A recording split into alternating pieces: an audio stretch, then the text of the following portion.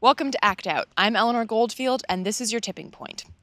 Earlier this month, President Obama once again announced that he's a corporate shill, intending to drill baby drill because I guess all the blood and oil from the Gulf, either one or both, has washed off. This time he's boldly digging a hole in the Arctic, or rather, letting Shell do the actual digging. Yep, the Arctic is now open for business, and Shell is slated to begin drilling off the coast of Alaska this summer. The Chukchi Sea is home to an estimated 15 billion barrels of oil. It also happens to be home to polar bears, salmon, walruses, seals, bowhead whales, loons, Pacific brant, puffins, and other animals you may not have heard of and may never hear of before they're drenched in toxic sludge. And according to science, they will be.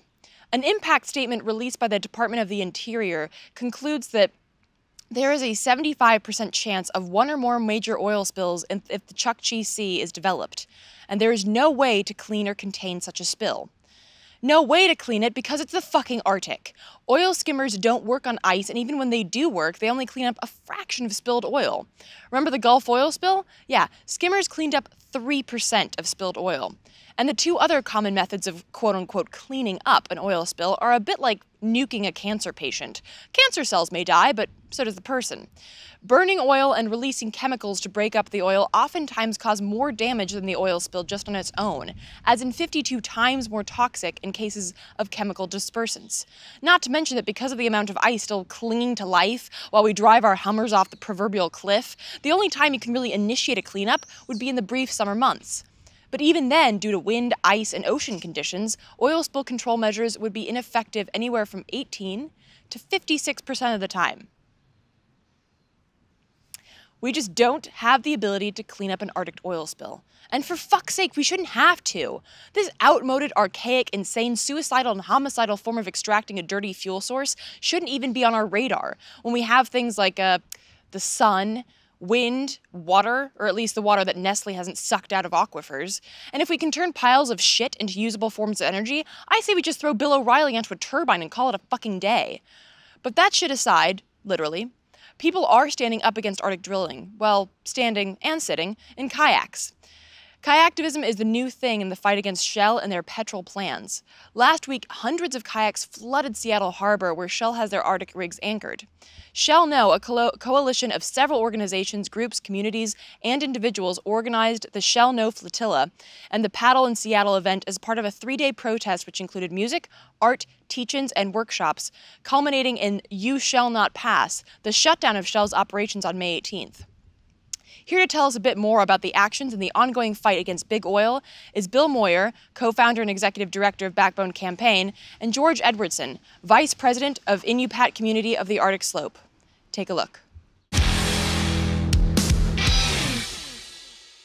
What is your direct connection to the Chukchi Sea? It is where my communities feed themselves from. In the Arctic, we can't farm. We can't raise cattle or anything like that because our land is too cold. And the only way we can feed ourselves and live up there is to eat what's there. And without that food, we can't stay. So what was your involvement in the actions that happened on the 16th and 17th and 18th? Talk a little bit about those events. I heard there was a group that was standing up to Shell Oil and their drilling rig they were trying to bring, and I asked to be down here because I've been standing and holding the oil industry back. I started opposing it in 1977. And at that time, it used to be American oil companies. But now today, it's only foreign corporations. Shell, the Italians, the French, the Norwegians. These are only foreign corporations that are in Chukchi Sea. There are no American oil companies out there anymore. They know better. Well, you've sued them too much, apparently. Yes, they can't help it. Got to take care of home. So, Bill, I wanted to ask you, because this action was obviously very creative and very artful, and that's what Backbone Campaign does, is artful activism and creative activism. So, and this idea of kayaktivism is new to me. Is this a new concept? Did you come up with this specifically for this event? Well, we didn't coin that term, and it's been used actually in Palestine, believe it or not. It's when I saw the first use of it. We used kayaks to scramble into construction zones and do a blockade or threaten a blockade in 2009 to protect our island from an industrial gravel mine that was being planned there. So we've been doing that since that time, and we continue to use and train people to use the water as a place of to engage corporations and do resistance. There's a poet named Diane DePrima, and she has a poem called Rant.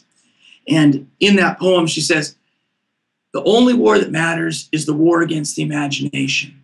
The only war that matters is the war against the imagination. The only war that matters is the war against the imagination, because all other wars are subsumed by it." We are in a process of decolonizing our imaginations. We all feel like we're helpless in front of these giant corporations, but we're not. But we suffer under that illusion. And then on the 18th as well, you were able to shut down the rig for the day. Are there more actions on the water and off the water, like the 16th and the 18th, planned? Well, there's a whole series of tactical tools that we will deploy in this next period of time. For nighttime and for daytime, as you know, that's our sort of specialty. The 18th was a day that was, especially set up this festival of resistance. But I want to also be clear that it wasn't just Backbone Campaign. And honestly, Backbone Campaign had very little to do except for providing imagery for the 18th. It's been a very large coalition of people and groups. I'm curious, George, because I wasn't aware of the legal action that had taken place. Are you planning more legal action against this now that this has popped up? We've got our minds set on it. We haven't come up with any right now. We're looking at the next move the industry might make, see what we need to do next. I am with a regional tribal government. We're federally recognized. I sat down with Obama 4 times the past 4 years, talked to him twice on the subject, talked to all of his directors and secretaries of his different agencies, because we can do government to government. And we're a regional tribal government, and our main responsibility is to take care of our members. And we're a subsistence society, so to take care of them, I need to make sure our food source is open and protected. If something that happened in the Gulf, which is relatively friendly compared to the Arctic, if something like that was to happen, and I would say, how isn't it inevitable that something happens there?